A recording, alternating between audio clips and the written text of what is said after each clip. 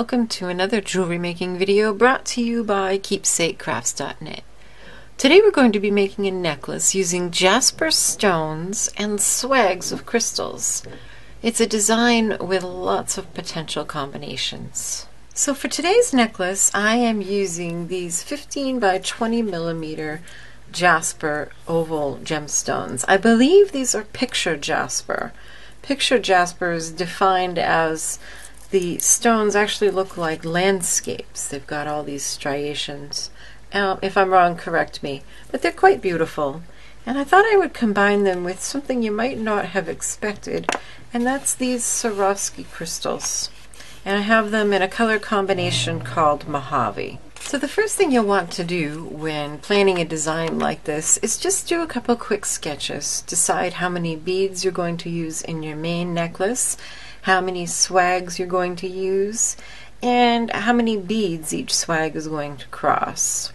So I've settled on this where I'll have 8 beads on my main necklace and then 3 swags crossing over 2 beads each.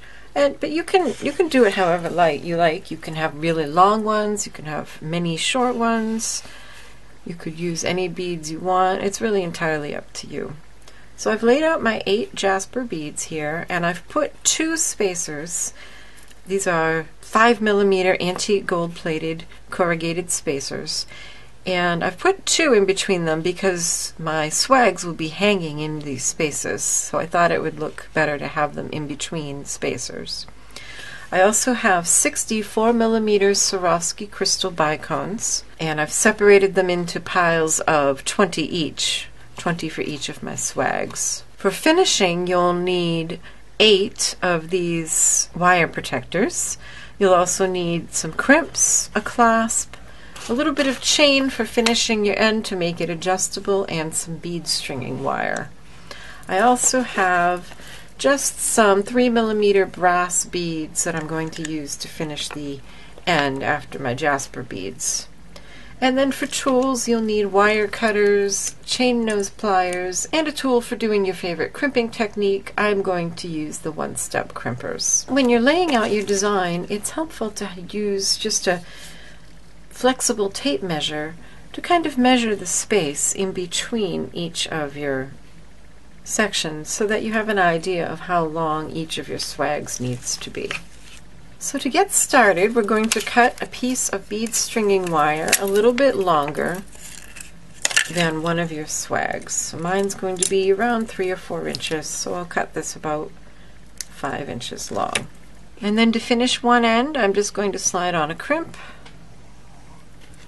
and a wire protector in one end,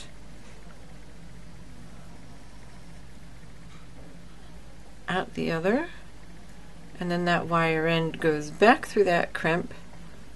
And you can finish your crimp however you like. You can use crimping pliers, you can just flatten it with a pair of chain nose pliers. I have this tool which I have reviewed before on this channel called the one-step crimper, and I've been quite pleased with the results, so I'm going to use it. Whatever crimping method you use, always make sure that your wires are lying parallel inside, and always check your connection to make sure it's strong. And if you like, you can use crimp covers. The one-step crimper does such a nice job that I don't feel like I need to, so I'm just going to cut off the excess and then string on 20 of my crystal beads. Now once you've strung one of your short strands of beads, before you finish the end, it's not a bad idea to just go ahead and hold it up to the space that you want it to fill and see if it's long enough, if it needs to be longer, if it needs to be shorter, if you like the drape. And then once you have that done, go ahead and finish them all. So you're going to finish all of your little scallop strands just like this, with a wire protector on each end. And after that, it's a good idea to do an actual test of the scallops and the spacers on the wire with the beads, just to be sure that you like it, because it's a lot easier to fix any issues now than it will be to fix them later. So I decided after looking at this setup that I thought my scallop was a little too shallow, and what I'm going to do to solve that problem is just only have one spacer in between each of my jasper beads, and that will take up enough room that I'll have a bit deeper of a scallop. So I'm going to get my necklace laid out, ready to string, and then I'll be back. So here I have my jasper beads and the spacers and my little scallop strands ready to be strung. I have them all laid out, and what I did was used my sketch. So I have my 8 jasper beads with a spacer in between each one, and then you can see this first scallop strand starts after the second jasper bead. And then there's one after that and one after that. So that's where I have these laid out.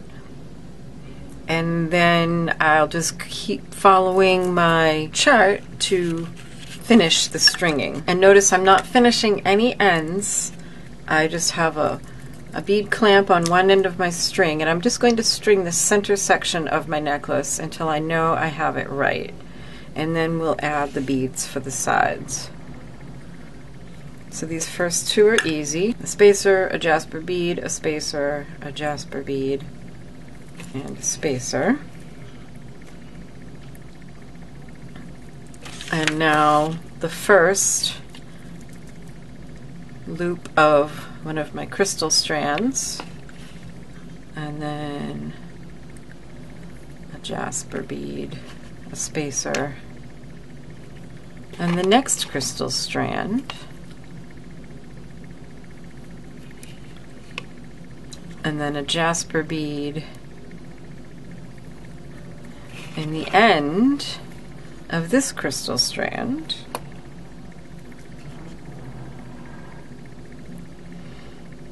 and a spacer, and the beginning of this one. This is why, I don't know about you, I don't think I could do it without the sketch.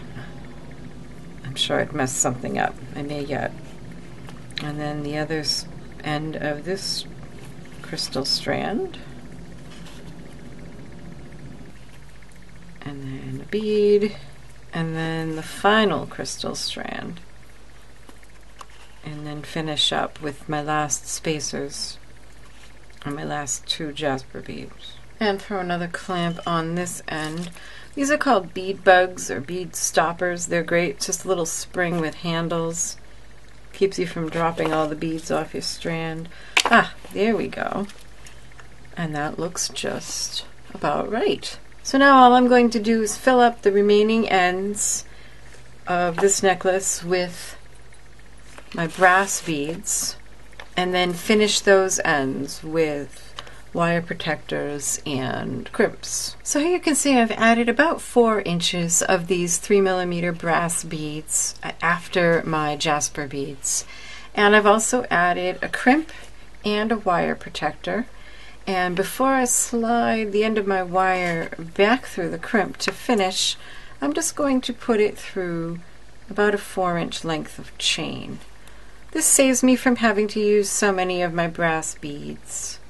And it's also often more comfortable just around the back of the neck.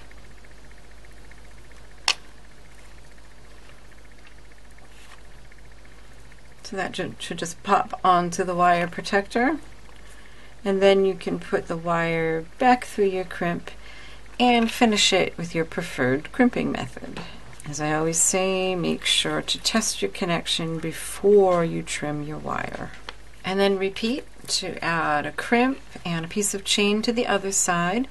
Just make sure that when you pull up your beads snug, that you don't pull them so tight that your necklace is stiff. You want a little bit of slack in there so that it drapes nicely. The final step is to add your clasp with a jump ring to one of the end links of your chain, and you're done. So here's another look at the necklace we made today. Consider all the different possibilities. You could make a very short choker style necklace and have lots of long scallops dangling down.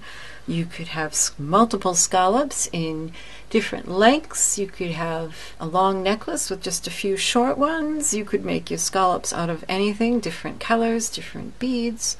There are so many possibilities. I hope you'll have fun with this project. and make yourself something you'll enjoy. Thanks so much for watching Keepsake Crafts videos. Up on the screen are 2 more necklace videos you might like to try making.